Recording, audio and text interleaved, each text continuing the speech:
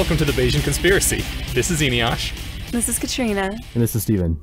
And today we are interviewing Eliezer Yudkowsky. Eliezer is a decision theorist and AI researcher who basically kickstarted the Rationality movement when he founded lesswrong.com. Let's jump right into it. Hello? Hello, can you hear me? Yes, we can hear you. Can you hear me? I can hear you. How about me? I can hear you as well, though your voice is softer. What if I speak into the microphone? Is he connected to the microphone at all? Yeah. Okay, how about this? I can now hear you better, though your voice is still slightly less loud than any else's. How do I actually pronounce your first name, by the way? Oh, yes, I am Eneash. Eneash. Yes. And now I know. Hurrah! I'm Katrina. Nice to meet you. Pleased to meet you as well. And, did you just hear a clicking sound, by the way? No. Good, because I just switched off my phone and I was wondering if the iPhone clicking sound was being echoed over the connection or if it was just in my headphones. Oh, okay. I think it was just on the headphones. It sounds fine. Okay. Great. And we also have Steven here, Oh, hi. who's kind of in charge of the podcast. It's a group effort. Yeah. So, Hello, Stephen. thank you very much for agreeing to be on the podcast with us. We are really excited about this whole thing.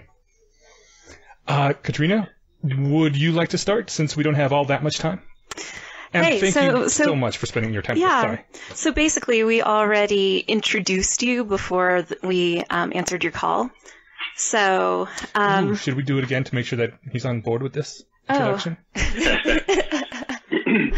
yeah, sure. Why not? Okay, so I introduced you as an AI researcher and decision theorist who basically kickstarted the new Rationality movement when you founded lesswrong.com. Would you say that's an acceptable summary? Sure. I mean, there was this whole thing with previously overcoming bias, then it became lesswrong.com, but close enough for government work. Okay, excellent. Great. Okay, so if you're cool with it, we're just going to jump into some questions for you. Alrighty. Okay. So can you talk a little bit about your rationalist origin story? Are there any real standout moments that you remember from your youth that made you the rationalist you are today? If we're talking about big influences, then surely you're joking, Mr. Feynman. A Step Farther Out by Jerry Pournelle, a large amount of science fiction with just sort of pro-good reasoning ideals quietly in the background.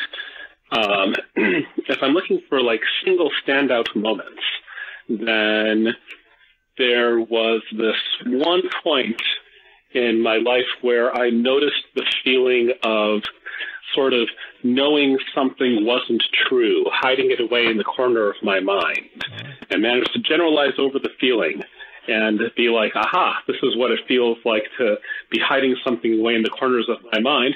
I'm going to look for everything now. And try to sweep out all the hidden corners, just like when I was walking down the street one day. Do you remember what it was?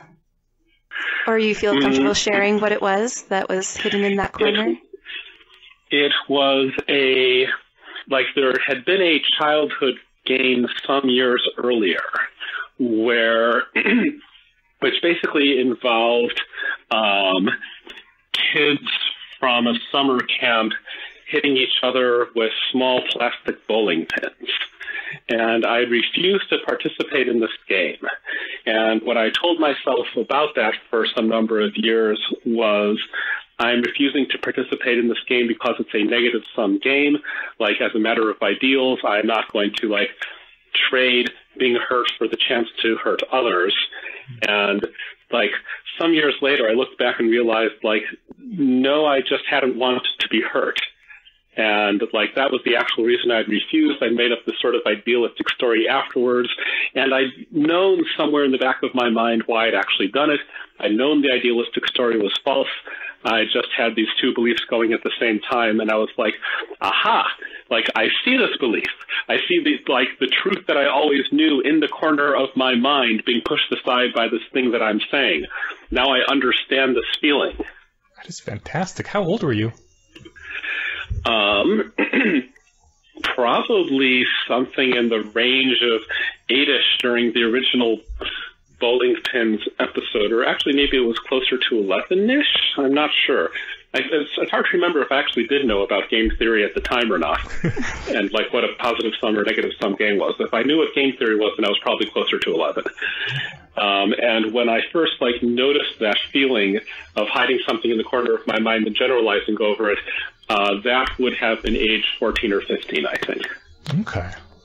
I got the feeling from reading the Less Wrong sequences that you had a very religious upbringing, which I found is not uncommon among rationalists to break away from a religious upbringing. Did that have a big influence too? It probably had a sort of initially getting it wrong influence. I'm not sure that I would say I had a very religious upbringing. I had a very Jewish upbringing. It's not quite the same thing.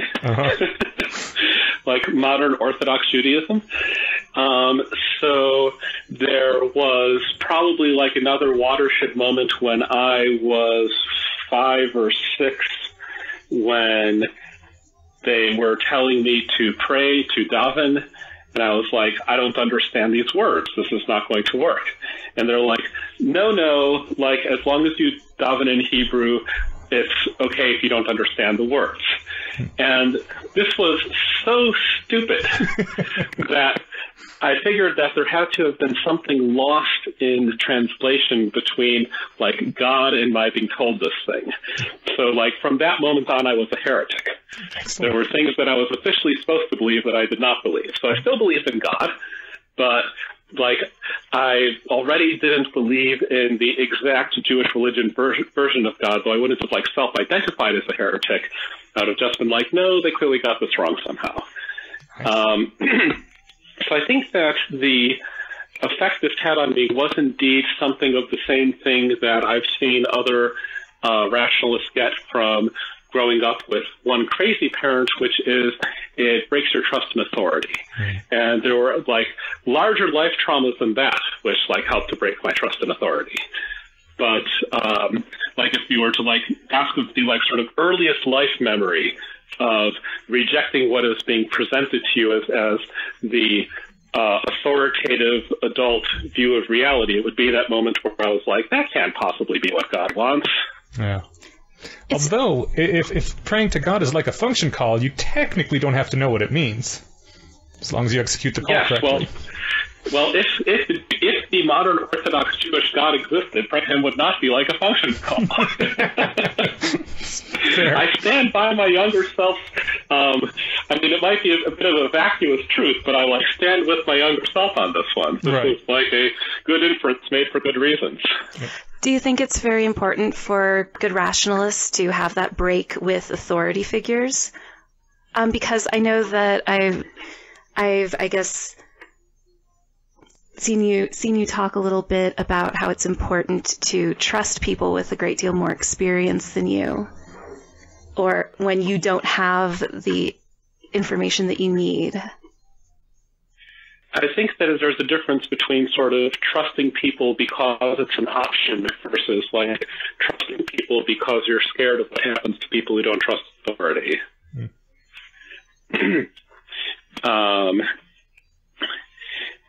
And sorry, just a second. My headphones just told me battery low. I guess if that gets worse, then you might have to call me back, and I might have to call you back on regular Skype. But hopefully, we'll be all right.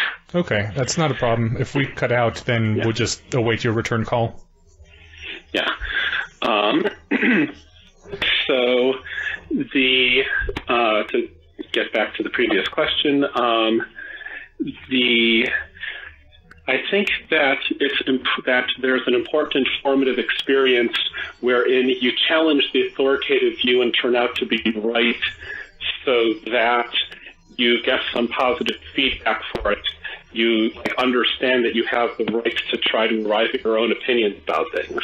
You don't always have to exercise that right, but a sense of there was this one time I tried to form my own opinion and it didn't go horribly wrong. Awesome. And religion is a pretty good place to get that formative experience. I mean, it sure beats trying to do it with quantum physics, you know? Right. It's my experience that religion's a good warm-up exercise for basically any rationalist or skeptic technique. So moving on, this is something I've been wanting to ask for a while. So there's been a bit of a diaspora in the rationalism sphere since you hung up your blogging hat. And I was wondering, have you ever considered taking up blogging again? And if so, if there's like any topic you'd really be interested in giving another in-depth sequence about. So to do the less wrong sequences, like I was doing nothing else for 2 years. Like other projects such as the then Singularity Institute did suffer as a result of like my attention being elsewhere. And I was like doing one post every day, rain or shine, sometimes giving myself little vacations by posting Rationality quotes collections, but like basically just keeping up the pace, keeping up the volume. It was a time of my life when the rest of the world wasn't paying very much attention to me and I didn't have to take meetings with people. It would be pretty hard to get up that momentum again, I think. I would also want better tools, some of which are under development. What do you mean by better tools? So like if I was doing the less wrong sequences over again with the tools that I had available at the time, then I would be using both a wiki and a blog. And when I like wrote about a new concept, I would create a wiki page for it, and then like link future blog posts to the wiki page instead of to previous blog posts. So it's like untangle the giant spaghetti mess of dependencies that rapidly grew up. Right. And today, like, there's a friend of mine named Alexei who's working on a project called Arbital, which will be sort of like that, only even better. So if I do blogging again, it will probably be there. In fairness, the giant tangled spaghetti mess was one of the fun aspects of it that really got me through it. Well, yes, but there's like a right way and a wrong way to do the giant tangled spaghetti mess. And the right way is TV tropes, where you're bouncing back and forth between the tropes and the shows.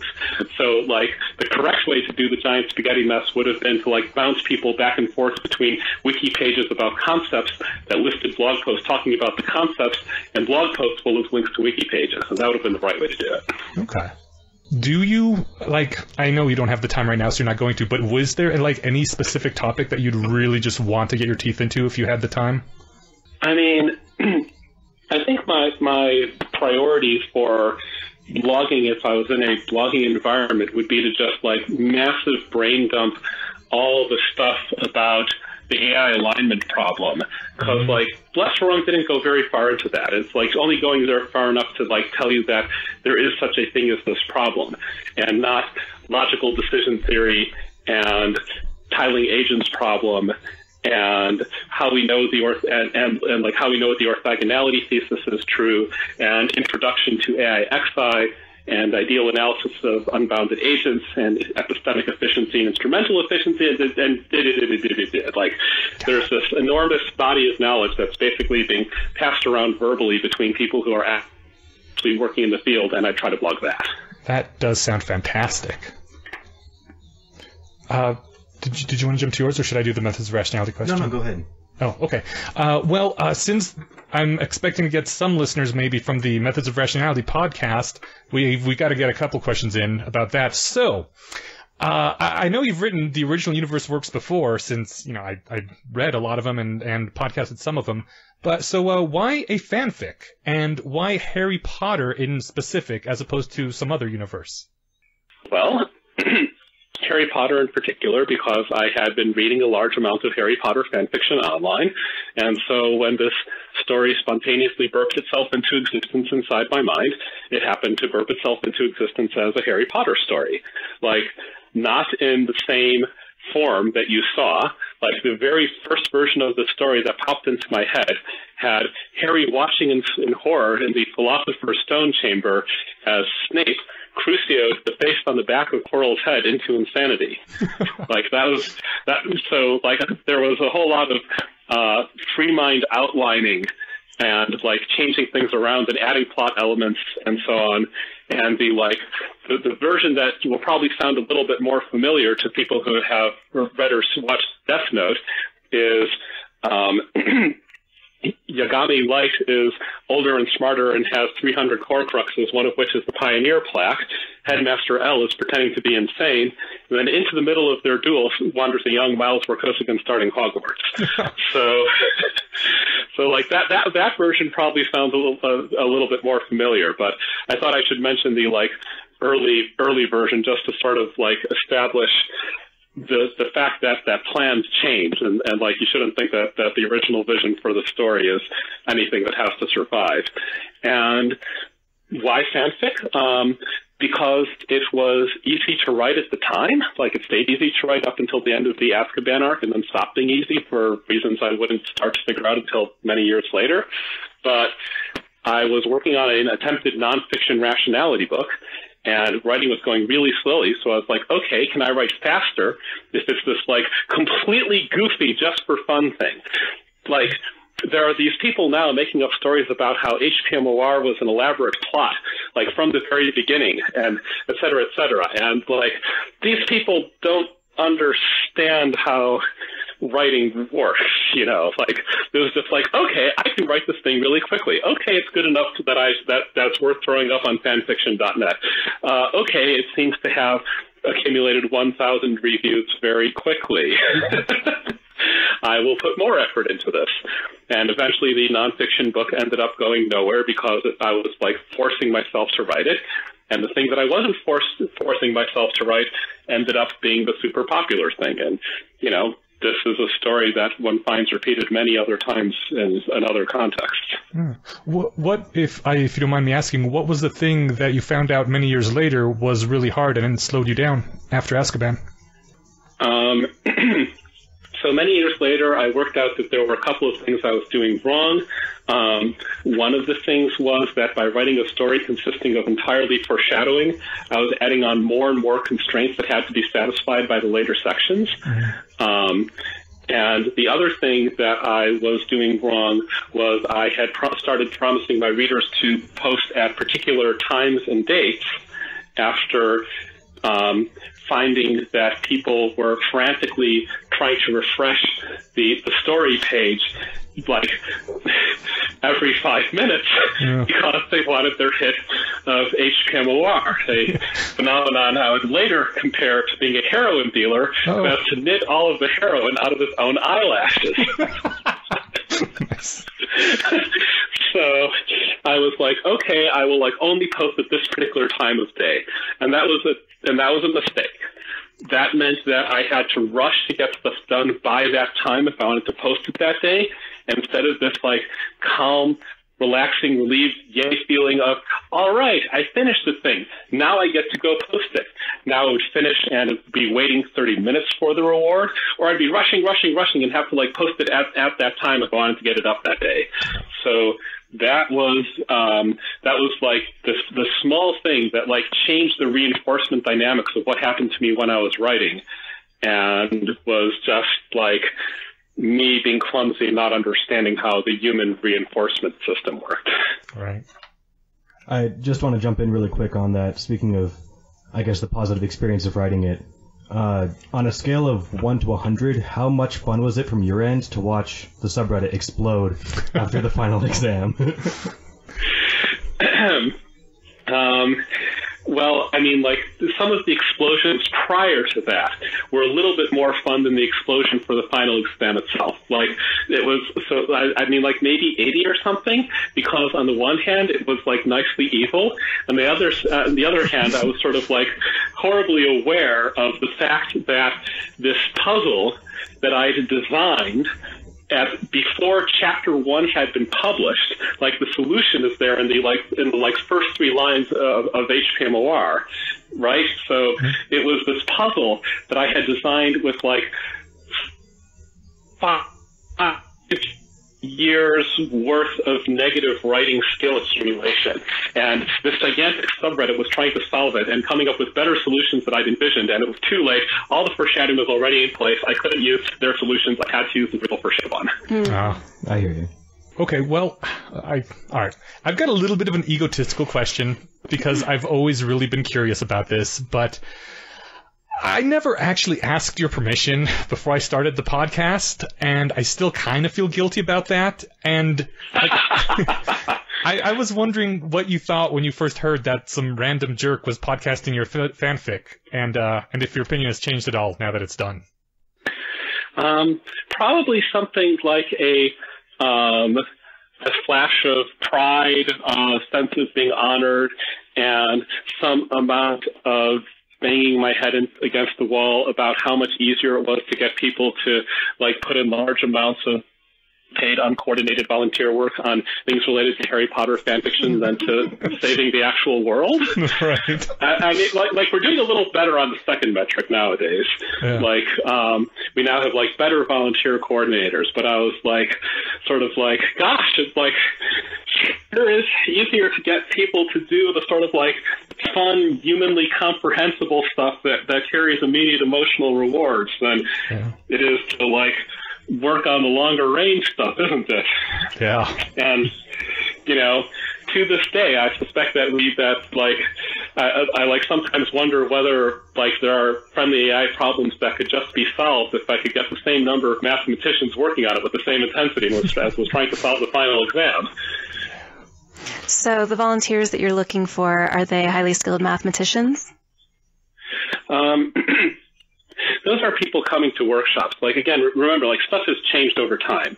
So, at the time, I was thinking of these, sort of various failed attempts that the then Singularity Institute had made to get volunteers to, I don't know, translate stuff or, clean up after a Singularity Summit or something. And, nowadays we are, better about volunteers on that score. And so, we have systems in place for various volunteer things where I unfortunately don't know the details or what type of volunteers we're looking for currently. But if you happen to be a highly skilled mathematician, then you go to intelligence.org and go to the contact section and are hey, can I come to one of your workshops? And then you come to one of our workshops and thus start down the pipeline for contributing to the research area. Thanks for the tip. Yeah. So taking this in a little bit of a different direction, some of the audience that we want to reach out to are people who are new to Less Wrong or new to the Rationality community and maybe know only a little bit about it. So if someone were to adopt only one or two rational skills or habits, which do you think are the most vital? It varies by the person and what they've mastered already. I think that, for a lot of people, there's very critical realization where you realize that there is this art form of adapting your beliefs to the way the universe is, which is completely separate from the skill of arguing, and that just because you can come up with a argument for both sides of an issue doesn't mean that you have now done your duty to it and analyzed it and it's uncertain or undecided, or even even the state of it is that there are arguments for both sides. There's a fact of the matter. You're trying to figure out what the fact of the matter is. For other people, the most important realization might be the one that Philip Tetlock describes in the Good Judgment Project of you can be a better predictor.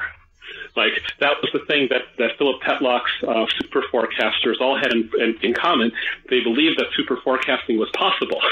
They believed that you could develop skills about it and that you could have better probability judgments than the other people in the project. Or the median person in the project. So for some people who are sort of being held back by their own sense of modesty or thinking that it is sinful to try to develop your own beliefs and not to try to find another source to get your own beliefs from that is more authoritative. For those people, the realization that they can actually try to figure things out on their own might be the most important realization. And for other people, the most important realization might be that they should actually start reading the literature and look at what other people think and have argued, especially when lots of people agree on what the critical arguments are, and not try to do everything on their own.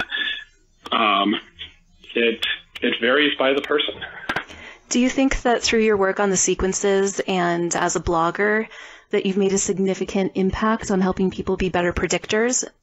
Well, I haven't had a significant average impact on the median human being on Earth yet, growth mindset, but there's clearly like a very large number of readers who like acquired more accurate belief and probably more accurate belief finding skills about some important things. But like, even if the number is pretty large in absolute sense, I don't really know how large of a fraction it was.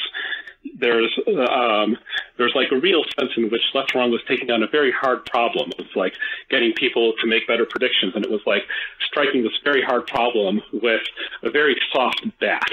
Like the bat is like reading a couple of years worth of blog posts, and there are people who can be moved by that bat, but they're not necessarily a majority. So what's a harder bat? What's the best way to spread those principles and help people in general be better predictors? I'm not sure I have much of an improved answer over that. Like CFAR workshops, good judgment project, extended participation, betting in prediction markets. Like universities aren't all about collecting rents on prestige and employment. Like there's also a fairly hard problem of teaching people things that universities solve at least some of the time, or they used to. I don't know. Haven't checked to see how well they're still doing at it. But like to actually cause people to acquire a real life skill and like resistance to common errors, it feels like what you really want to do is like go to a university that is like a correctly designed university for 6 months, and less like write your blog post a slightly different way. Okay, thank you so much. I wanted to thank you again for taking the time to talk with us here. I know that we're coming up on our last few minutes, so I'll skip one of my questions, and if you don't like the question I settle on, I'll go back to the first question. I've always wanted to kind of ask you about this, since this is, I think the end condition, which is, some years from now, assuming it's in the next, or, in the foreseeable future, you and your team have gone over the code, everything looks great, and you hit enter and start the AI program. Then superintelligence is born, and I guess I know that, obviously there's event horizon problems, but then, just speculating wildly if you want, what's your imagination of what happens 1 hour later, 1 week later, 1 year later? Well, I'm going to sort of parenthetically quibble about the part where there's a notion of you like check the code and then you switch the AI on.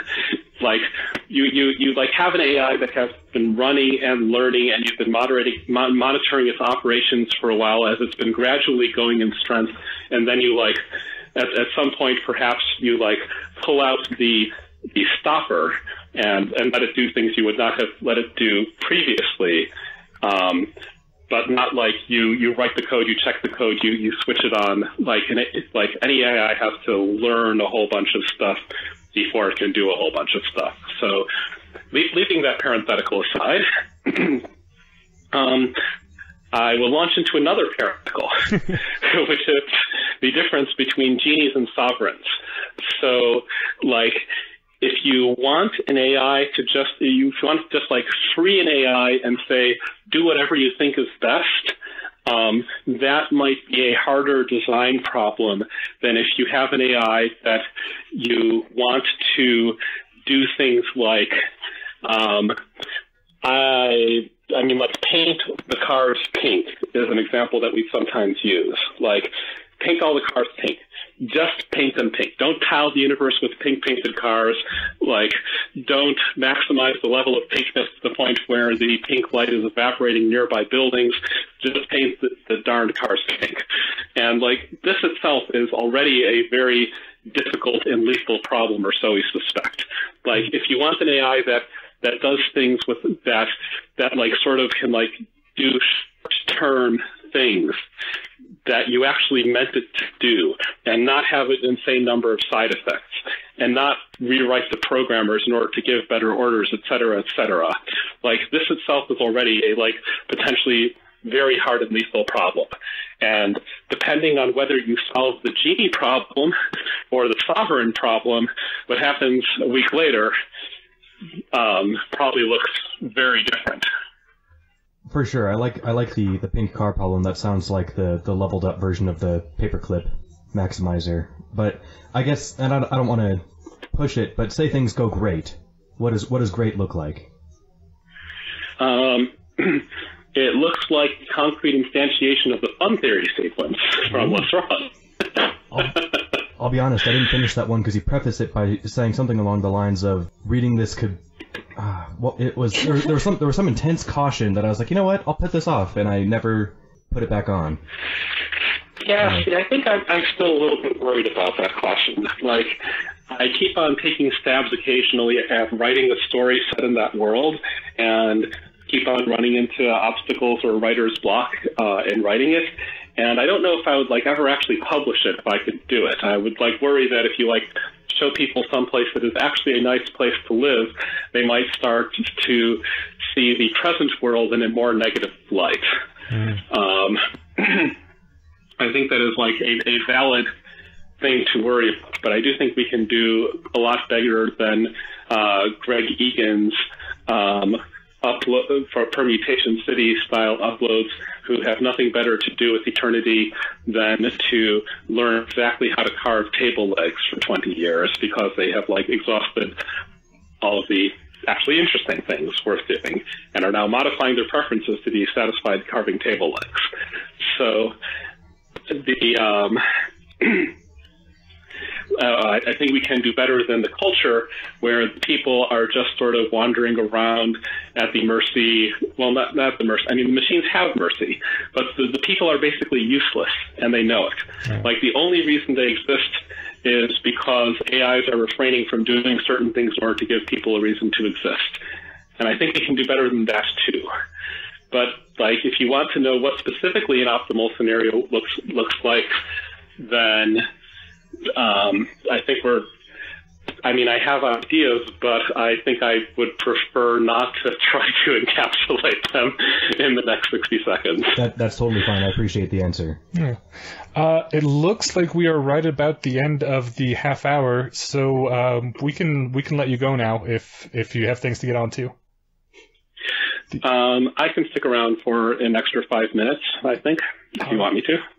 Stephen, did you want to go with that first question that you had then? Yeah, if you want to give a quick soundbite answer, I've been really excited to see AI in the news a lot lately, even though a lot of it's kind of fear-intensive. Elon Musk and Stephen Hawking have been talking a lot about it. I was particularly excited that Sam Harris was talking about it. He has a big audience with the skeptic and atheist community, and I think that I think his next book is actually going to be on AI and this whole thing, and I'm excited to see that the audience is getting bigger. Do you have any thoughts or feelings about, I guess, AI in pop news lately? Well, I feel like it's basically not covering any of the real ideas or arguments. I am not quite sure what the deep problem is with journalism in modern society that prevents them from covering any of the real ideas or arguments ever, but they're still putting photos of the Terminator marching armies of robots with glowing red eyes rather than a more accurate depiction of what the problem is, which might be a tiny sphere inside someone's bloodstream releasing botulinum toxin, and 10,000 years later, a picture of the Milky Way with a 10,000 light-year radius sphere gapped out on it, centered where the Earth used to be. So, you still don't see the real deal. You don't see the actual arguments. You don't see the actual ideas. You don't see.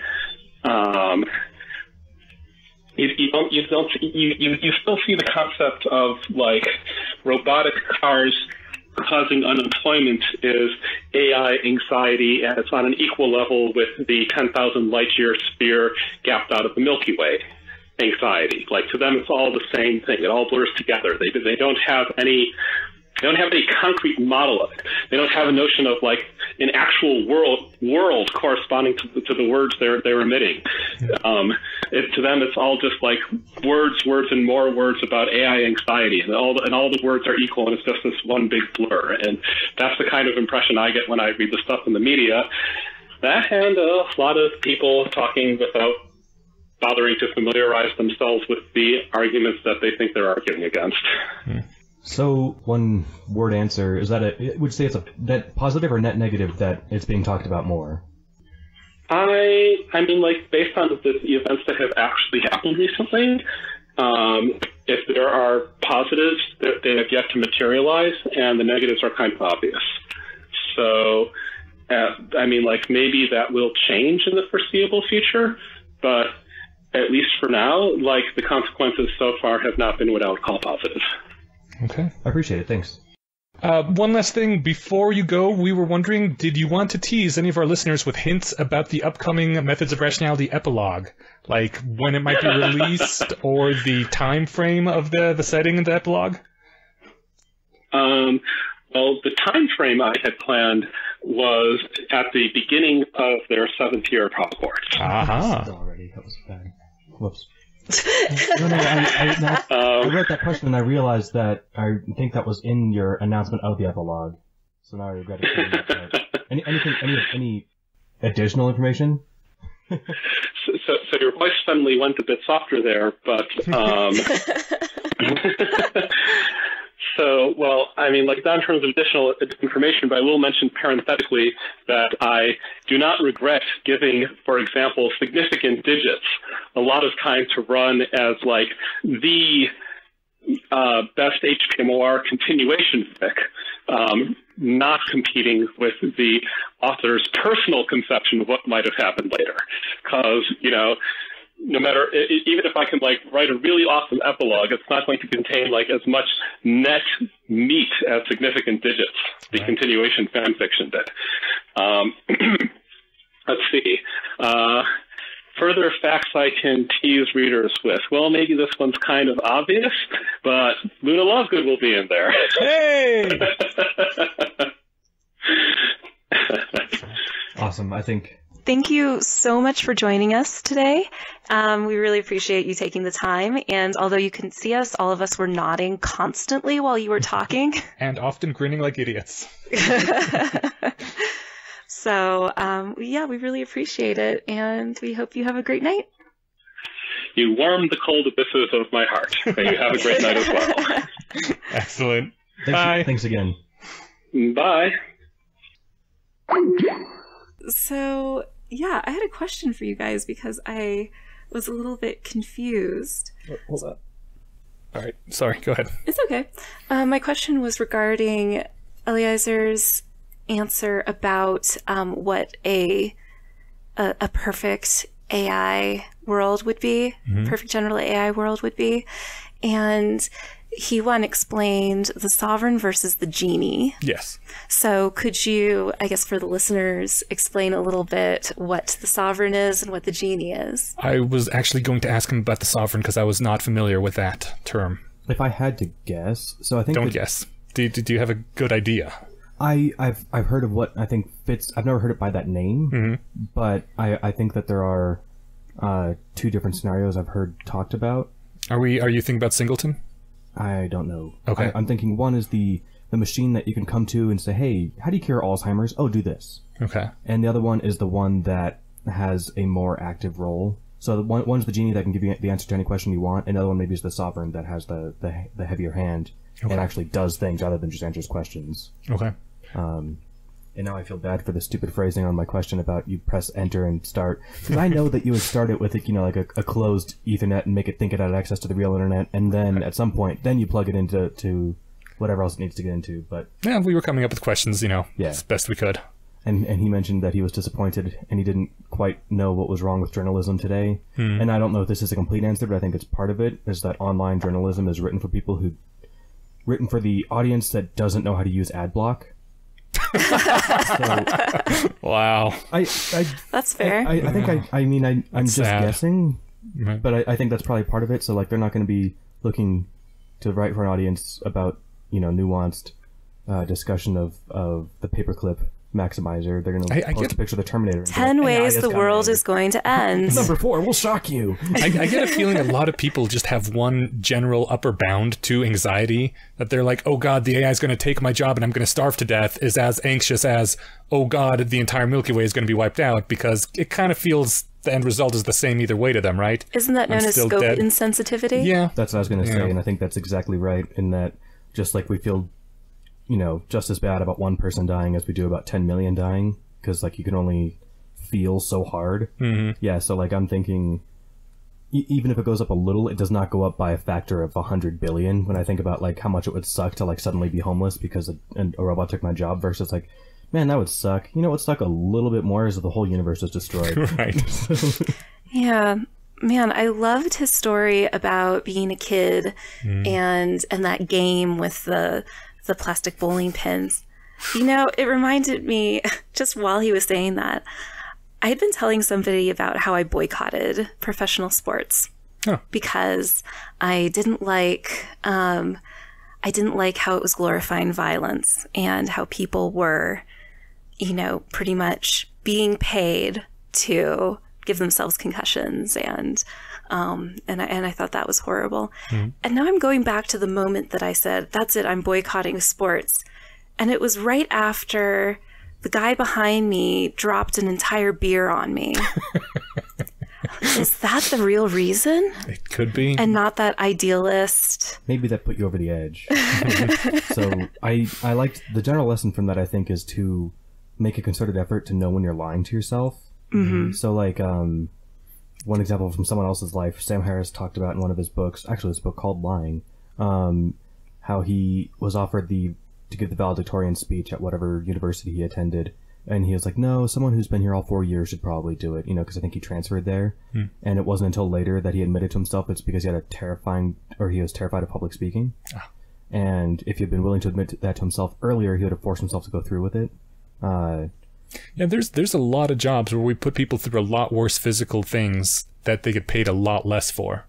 Like coal miners in general have drastically reduced quality and length of life, and we don't pay them shit compared to what we pay professional sports athletes. And their jobs will be replaced a lot sooner by robots, and their lives will probably be much worse as a result than like the average football player's job would be. Right, but I'm saying no one's boycotting, you know, things made from coal. Yeah, no, I was just... because of the violence it does to the miners' bodies. I think that people are. Are they? Yes. Okay. I think there's an environmental... to do that because you can't boycott electricity in Colorado. No, but you can try to get 80%? Renewable. You can try to make sure that your energy in your home comes from renewable resources and make those efforts. And there are certainly people who are very concerned about environmental justice and what happens to workers. There was a really stupid movie about that too. So maybe it was at least partly about the violence. I saw somebody on Reddit talking about... movie? Oh. I think it was called Beneath. Don't watch it. Oh wait, that's probably rude. We should cut that out. Okay. Why? If it's a terrible movie, let people know. Don't watch Beneath. Katrina didn't like the movie Beneath. Yeah. Fair enough. It is beneath her. That can't be contested. That was terrible. I'm sorry. No, that's staying in. Speaking of boycotting, there was a post on Reddit about that, and someone said they were, you know, how hard it is to boycott coal mining. Someone said they boycott Nestle because they're like, if you like did your best to be like an evil corporation that's like Nestle, and someone's like, yeah, good luck, and they linked to Nestle's Wikipedia page of their products, and it's like everything that you buy to eat, and sometimes things that you don't even eat, like water. So there's like what 6 Uber Corps that contain 80 that are responsible for 80-90% of what we consume. I haven't heard that, but I believe that. I believe it's something along that line, yeah. So, going back to the interview. Yes. I've interviewed a lot of people that I really admire over the past few years. Or not interviewed, but interacted with. But I still get that rush sometimes. Like, coming up to here, even an hour beforehand, I was like, yeah, this is cool. I'm used to this. I got this down. And then as soon as he answers the phone, I'm like, oh my god, it's Eliezer! I think I was more freaking out 2 hours ago than I was during the thing. But then because I was just focused on listening. Okay. And then I was like, oh wait, this is Eliezer Yudkowsky, that guy who like I listen to on podcast or on YouTube and stuff. It's like, oh, that makes it. It's like when I had that kind of flip, like when you're watching a movie and then suddenly you realize like you're watching the movie projected on a screen in your movie theater. Like every time I had that switch to realize like, oh, this is actually happening, and like So that was kind of exciting. I don't know. I don't want to sit here and nerd out about it, but there it is. We're excited. It was fun. Were you excited? I was so excited. I was dead bored. Steven had to kick me to keep me awake. Steven didn't kick me. He's lying. It's true. I did make an effort not to kick this, though. Yeah. There we go. I mean, I have a water glass next to me, and we're I don't know if we've mentioned this before, but we're broadcasting from Steven Zuber International Studios, I believe we're calling it. Steven's closet, and we have this nice little setup where our legs are next to each other, and we can let people imagine that we have a studio. It's up to you guys. I feel bad. I didn't mean to push on the AI thing. I hope I didn't come off confrontational. But Jesus, Steven, you go over this all the time. Steven always thinks that he's all confrontational and pushy and everything. We're Steven's never pushy. No, he's like the nicest guy. He's like, can I offer you a glass of water? I'm sorry, that was too pushy. And we're like, Jesus, Steven. I felt like I was the only one who challenged him on an answer he gave.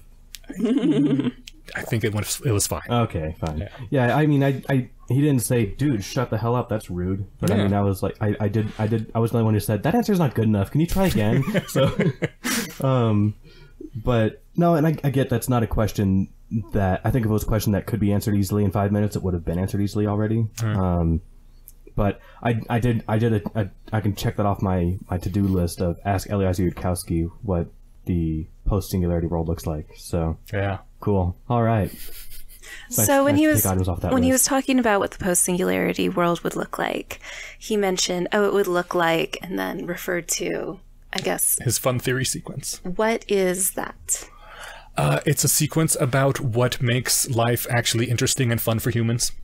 And why most utopias that people think of are actually really shitty if you think of them. The PDF version I downloaded of all the sequences back before they were like organized. I could have sworn it opened with a quote saying this could like radically reduce your utility or something. Really?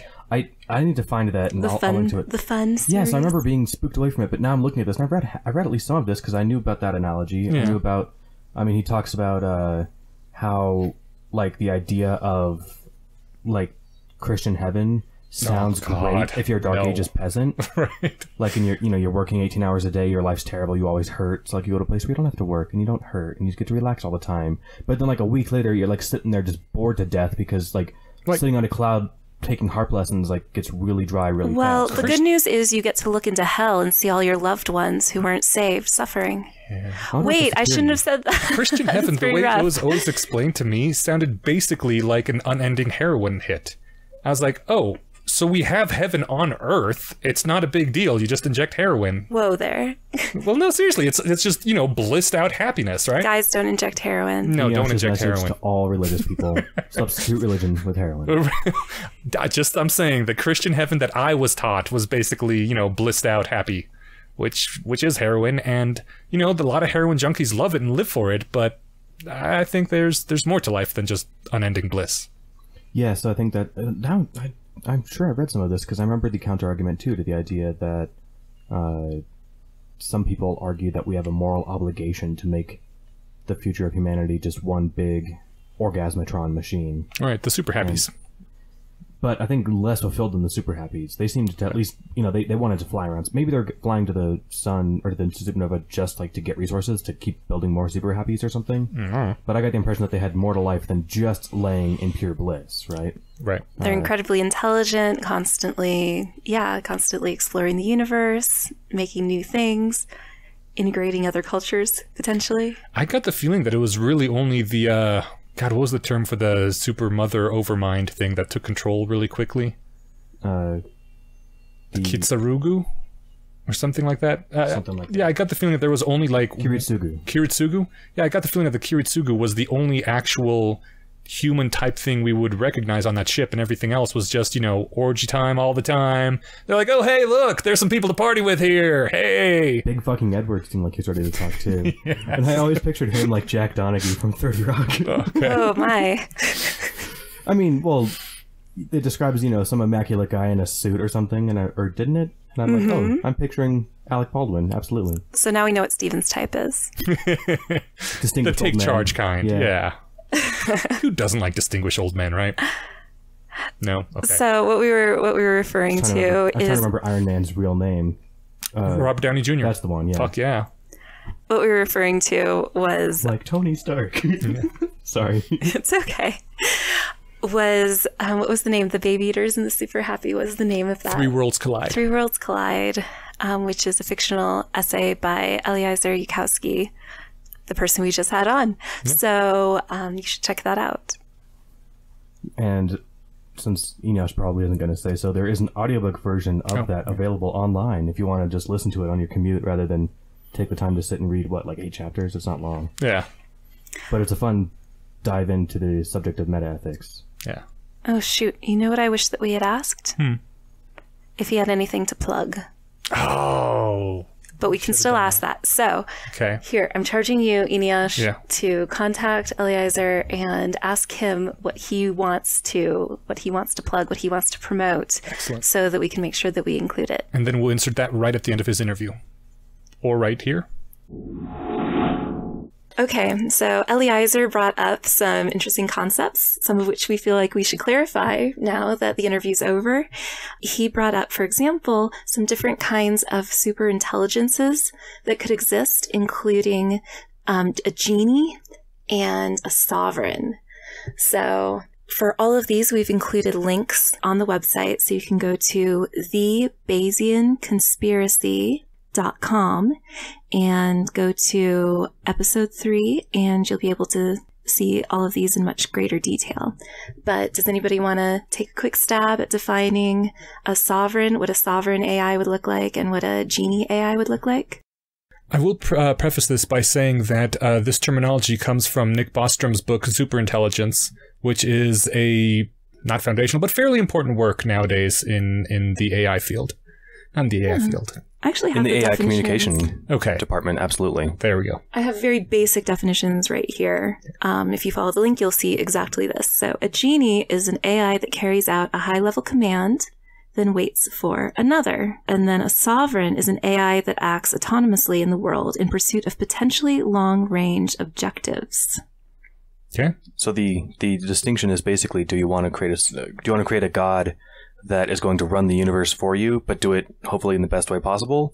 Or do you want to make one that sits in a box and waits to do things that you ask it to do? Also, it could be the genie from those horror books that we read when we were kids. Right. The monkey paw side effects. Yeah, and they're always going to misinterpret what you want and do something evil. Believe it or not, there is a website, and I can find it if we want to link to it, where people have worked to articulate the best wish. Yeah. That so in the event that, just in case you ever run into a genie. Yeah, if you ever run into a genie. It's an intellectual exercise. And it's along the lines of, like, I wish that I can continue to persist in my current state of mind, et cetera, et cetera. Yeah, it's like 7 paragraphs of disclaimers and caveats and things.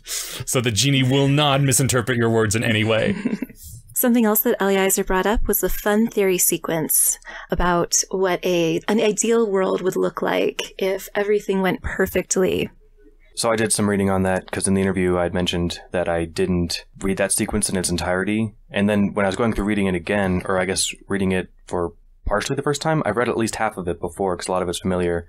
But it essentially outlines utopia in a way that doesn't suck. It's one of its core theses is that standard utopia ideas are terrible, and that if you actually imagine living them for like a month, things get really boring really fast. So it's a fun distillation of that general hypothesis, and the link to it on our website contains 31 short summaries of all the posts. So 31 laws of fun. Yes. It's also a decent treatise on what makes, is that the right word? Treatise? Treatise. Okay. On what makes human existence fun, and what makes existence for a human thing as opposed to being a robot. But in addition to being fun to read, it's also probably a thing that anyone aspiring to write a utopia or even dystopia story might want to look into, just because it covers a lot of the basics that sometimes you read a utopia story and you're like, this is stupid. No one would like this world. Yeah, or missing really any one of the 31 laws of fun is basically a recipe for dystopia. Novel entertainment as opposed to just repeating the same pleasurable thing over and over. And uses the analogy of, playing a great video game but doing the same one more than a few times gets really boring, and changing the colors of the characters on the screen isn't enough to make it novel again. So yeah, but little things like that. Neat. And then off air, we asked Eliezer if he had anything that he wanted to plug. And Eliezer said that he would like to plug a new website that he's been working to develop called Arbital. We will include a link again on the episode 3 page. This is what's up right now is bare bones, just launching, doing some beta testing. But this is a resource for explaining things to people. It's kind of like he's hoping that it will become one day the Wikipedia of explaining concepts. And it starts out with a explanation of Bayes' theorem. And it's supposed to be things that as you're going, there's hover-overs that will, pop up more detail if you want it. They can explain it at various levels of complexity, depending on how much you already know. And hopefully we'll one day also cover things like arguments, so that instead of having the same damn theist versus atheist argument for the 10 millionth time on Reddit, you can just point people at this and say, like, look, there's the problem of evil, here's the pros arguments, here's the anti-arguments. Just read it so we don't have to have this discussion. I have a feeling that we'll be using this resource quite often. I hope so. If it launches and it's useful, yeah. It looks fun. I of the little I saw of it, so worth checking out on the website. Yeah. So the Bayesian theorem explanation was really good. I read through it. Oh, good. Yeah. Okay, so there you have it. 1 review's in, and it's good. So as always, thank you so much for listening. You can email us with questions or feedback at BayesianConspiracyPodcast@gmail.com. Visit our website, thebayesianconspiracy.com, and check us out. Okay. I think that's it. See you back in 2 weeks for the next episode of the Bayesian Conspiracy. Bye. Bye. We can start the actual sign-off.